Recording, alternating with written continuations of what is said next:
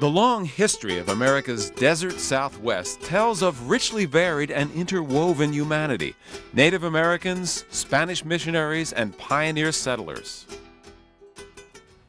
Their convergence in this arid yet beautiful place has created an environment that's at once historic and timeless.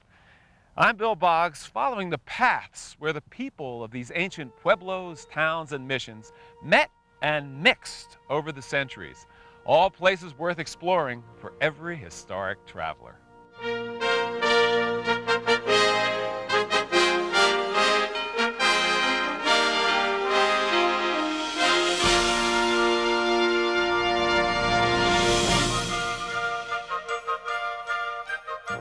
Our journey across the tapestry of southwestern history begins with one of New Mexico's earliest civilizations. We'll visit the remains of an Anasazi Indian pueblo at the Aztec Ruins National Monument. From there, we head south to the center of Spanish colonization in the area at Santa Fe. And we'll end with the graceful melding of the two cultures at the picturesque San Javier del Bac Mission in Tucson, Arizona. Carefully worked stone rises out of the New Mexican mesa. Finely cut blocks form the halls and rooms that comprise a large planned community. We know who built this place, but how and why and where they came from are lost in time. Visitors to the Aztec Ruins National Monument today can experience the haunting beauty of these tumbled walls and learn all that modern archaeology has been able to deduce about the natives who built them. But in the end, you'll find that the mystery of the place endures. The ruins are conveniently located right across the Animas River from the quaint historic town of Aztec, New Mexico. Although Aztec is a small town, it's taken great pains to preserve as much of its past as possible. The Aztec Museum and Pioneer Village includes Indian artifacts, an original frontier cabin, and the town's first jail. At the Step Back Inn, each room is named for one of the town's founding families, making it a charming and historic hotel for your visit to Aztec. Although it's called the Aztec Ruins, Park Ranger Grady Griffith says the name only underscores how little those first Anglo settlers knew about the previous inhabitants. Well, when the early settlers moved into the Animas River Valley, they thought that this structure was built by the Aztecs of Mexico. However, it was built by the Anasazi, the ancestral people of the Pueblo today. It did take a great deal of organization, manpower, and obviously food to feed the people, but the Aztec Empire of Mexico rose and fell centuries before the Anasazi built this structure. Anasazi was a name used by the Navajo living here when the white man arrived and means ancient ones. The Anasazi themselves left no written record of their lives. The Aztec ruin complex includes at least two major structures and several smaller sites. Only the west ruin has been thoroughly excavated and is open to the public. Modern dating of the timbers shows the west ruin was built all at once starting in the year 1111. But where the builders came from is uncertain. They may have come north from the Chaco Canyon, or they may have been local Indians influenced by the Chaco people. This artist's sketch shows how the village may have looked in its heyday. Almost 450 rooms rise to 3 stories in some places. They surround a large central plaza dominated by a large sunken ceremonial room called a kiva. This plaza may look plain enough, but it's actually yielded a solution to one of Aztec's puzzles. In 1916, an archaeologist named Earl Morris began digging here. And under this plaza, he discovered 2 distinct layers of very different kinds of pottery. His conclusion, that there had been 2 separate periods of ancient occupation. First, the builders, who worked in the style of the Chaco Canyon Indians to the south. Then a different pottery style showed that after a 70-year vacancy, the village was taken over by a new group of Anasazi with ties to the Mesa Verde people from the north. Well, archaeologists think today that no more than 200 or 300 people actually lived within the structure at any one time. Many of the rooms were used for storage. just as we use our garages or storage sheds today. A virtual gold mine for archaeologists. And these are some of the things that came from that site. But for the Anasazi, perhaps the most important rooms in the complex were the ceremonial kivas. There are more than a dozen kivas near Aztec, used for a yearly round of rituals and observances.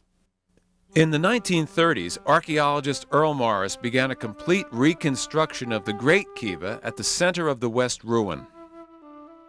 Well, Morris reconstructed it in 1934. He built the upper rooms, the 15 smaller rooms. He said in the excavation that he found nothing to indicate the use of those rooms.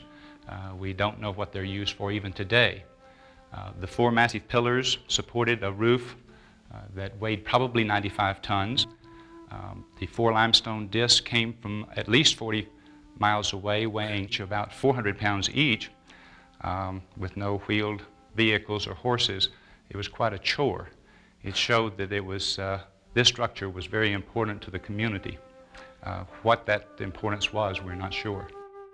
Another ceremonial mystery the Anasazi left behind are the network of roads crisscrossing the entire region. Perhaps they were used for trade or pilgrimage. Perhaps the roads were symbolic or religious rather than practical. We may never know.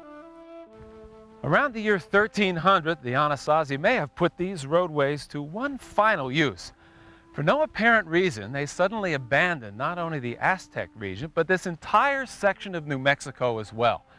Scientists have been unable to offer any conclusive explanation for their departure or their destination. Without the written word, only the remnants of stone paths and buildings can speak for the Anasazi today.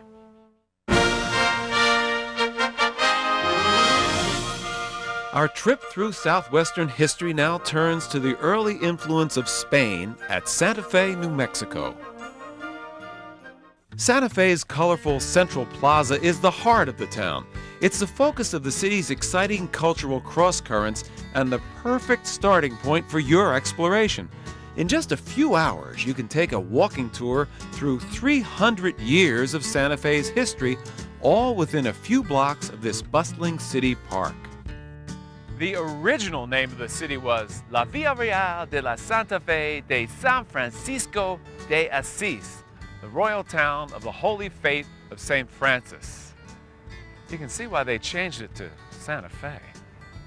Your first stop should be this graceful adobe building bordering the plaza. It's the oldest structure in town. In fact, it's the oldest continuously used public building in the entire country. Known as the Palace of the Governors, it was built at the town's founding in 1610, a decade before the Pilgrims landed at Plymouth Rock. Today, the Governor's Palace is a first-class museum of New Mexico's history. Museum Associate Director Charles Bennett says the building first served as home and office to Spain's colonial governors and officials. Well, Bill, one of the first things that the Spanish colonists did upon arrival here in the Santa Fe area is put the local Indians to work, doing various and sundry tasks.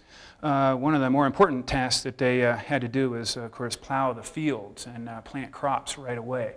They also wove textiles, different type of textiles. Charles, where did the artifacts in this room actually come from? Well, actually, Bill, most of the artifacts you see displayed here in this room were excavated in this room from various subsurface excavations that you can see through trapdoors here, including this one over here to my left, which is a storage pit dug by the Pueblo Indians when they occupied the building for 12 years during what we call the Great Pueblo Revolt, 1680 to 1692, when the Indians living in this area rose in revolt and actually expelled the Spanish from what is today New Mexico to El Paso, Texas. After 13 years in exile, the Spanish reclaimed Santa Fe in a bloodless siege in 1692.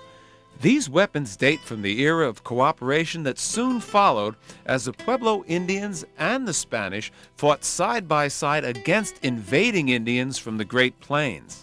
Also in the museum is a room dressed just as it was when the U.S. territorial governors used it as an office. In 1878, the President of the United States appointed Lew Wallace, the governor of New Mexico Territory. Lew Wallace was probably one of our more colorful territorial governors. He was appointed in response to widespread lawlessness and corruption here in New Mexico territory. He even had a few run-ins with Billy the Kid, one of our more infamous outlaws here in New Mexico. But most of his time was spent in a room here in the Palace of Governors, much like this room that we're standing in, Bill, working on his novel that you've probably heard of, Ben-Hur. Across the plaza from the Palace of Governors is literally the end of the trail, specifically the Santa Fe Trail. After Mexico declared its independence from Spain in 1821, American merchants opened the first major western trade route from Missouri to Santa Fe. Soon, Santa Fe was a destination for trappers, traders, and settlers of every kind, all tired, dusty, and needing a place to stay. They'd ride up to the end of the trail, and this is what they'd find: La Fonda, Spanish for the inn. Although this building dates only to 1919, there's been an inn on this spot since the town was founded. And with its striking mountain views and distinctive hand-painted furniture, La Fonda is still a fine place to stay almost 400 years later. With its long history, La Fonda has hosted many important people over the centuries, including President James K. Polk, Generals Sherman and Grant, and one man crucial to Santa Fe's history, Archbishop John Baptiste Lamy. To see Lamy's influence in stone and mortar, just walk across the street from La Fonda to the St. Francis Cathedral. The cathedral's French Romanesque architecture stands in clear contrast to the low adobe structures that surround it. Each of the two towers that flank the main church was planned to support a 160-foot steeple, but those plans were never fulfilled. On the north side of the cathedral stands a chapel, which was built especially to house New Mexico's most venerated figure of the Virgin Mary. Known as La Conquistadora, this wooden statue arrived with monks in the early 1600s and has been worshipped on this spot since the Reconquest in 1692. Another powerful sculpture found at St. Francis Cathedral is this likeness of Archbishop Lamy himself. Not only was he the driving force behind this cathedral, but Lamy also oversaw the building of 45 more churches and a handful of parochial schools throughout the territory. Another of the Archbishop's legacies can be seen just 2 blocks from the cathedral. It's the Loretto Chapel, and it has a remarkable story. The construction of the chapel was started in 1873 for the Sisters of Loretto and dedicated to St. Joseph. But when the building was finished, the sisters realized a horrible mistake had been made. The builders had included a wonderful choir loft, but had left out any stairway leading up to it. Carpenters were called in, but none could devise a solution in the limited space. Then one day, as the story goes, an old man with a donkey and a tool chest came to the Mother Superior and asked if he could try. Working with just a hammer, a saw, and a carpenter's T-square, this is what he built. This masterpiece of carpentry was built without a single nail. There is no supporting pole up the middle, and scientists have been unable to identify the wood used. How this could have been done by one old man with primitive tools in the 1870s, no one knows. But more than one believer has suggested that it was St. Joseph himself, in person, who answered the sisters' prayers for access to their loft.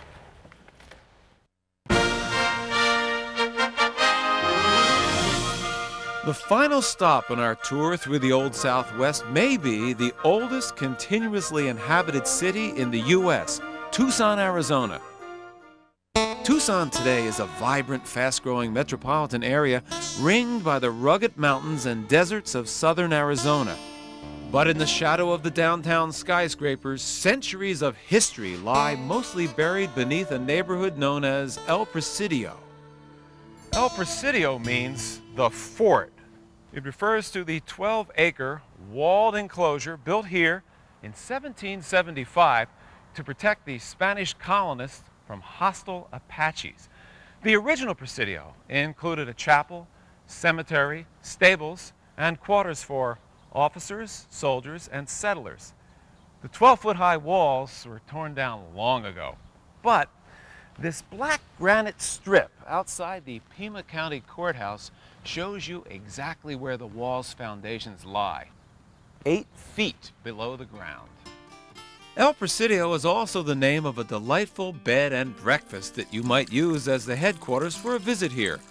Built in 1886 after the coming of the railroad to Tucson, this Victorian home represents just one of a wide variety of architectural styles in the Presidio Historic District, ranging from Spanish colonial to prairie style. Other sites of historic interest in the Presidio District include this monument near City Hall to the Jesuit missionary who first colonized the area for Spain in 1691. In addition to the Holy Catholic faith, Father Eusebio Kino brought cattle, horses, and crops to the place the natives call Tucson, a name the Spanish took up as Tucson. But Father Kino's most impressive memorial can be found 15 miles southwest of town.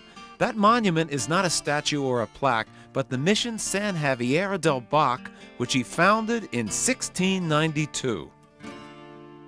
Today, the church welcomes thousands of visitors each year. It's considered the finest standing example of mission architecture anywhere in the United States. Dr. Jim Griffith says the present magnificent structure went up about a century after Father Kino's arrival, and until recently, the name of the architect remained a mystery. Contemporary thinking says that it probably was a Spanish architect named Ignacio Gaona, and he was working in the mainstream of the colonial Spanish Baroque, and that's where you get this wonderful, detailed, three-tiered facade with all the stuff going on it. One unique aspect of the mission's design is the colorful interior. Virtually every surface in the church is brightly painted. Well, it painted everything. If it wasn't moving, it got painted. And the reason is that in urban Mexico, there would have been oil paintings and tiles. We're up on the frontier. They didn't have those things, so they painted them on. And some of the paintings have painted frames around them and painted ribbons hanging them from painted nails. Unfortunately, San Javier del Bac was not always so lovingly cared for through its life. After Mexican independence from Spain, the Mexican government expelled all Spanish priests in 1827, and San Javier was abandoned.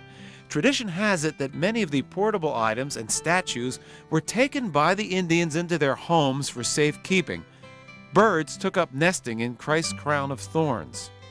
After southern Arizona became U.S. territory almost 30 years later, Tucson became part of Bishop Lammy's diocese headquartered in Santa Fe. Under the bishop's attention, things really started picking up here. Priests visited San Javier more frequently, and sisters built a school out here, or started a school in this building right here, which incidentally is the 1750s edition of San Javier, picked up, moved around the corner, and reassembled brick by brick, stick by stick.